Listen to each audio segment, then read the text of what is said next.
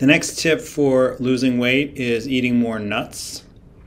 This is the study. It's available in PDF format in the resource section for this course. The study was published in the New England Journal of Medicine, one of the highest impact factors in the world for a journal, which means that the average article in this journal gets referenced 74.7 times per year.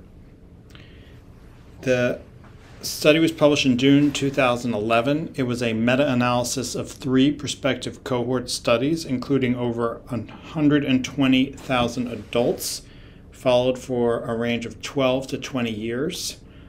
The researchers grouped the population into people who ate the most nuts and compared them to people who ate the least nuts.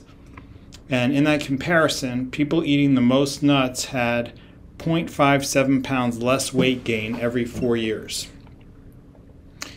That translated into an almost 3-pound weight difference.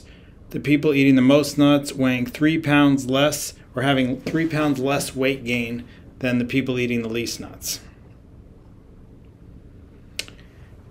1 serving of nuts or seeds a day is the recommendation, not only for losing weight and maintaining a healthy weight, but for optimizing lifespan and preventing risk of chronic disease in general.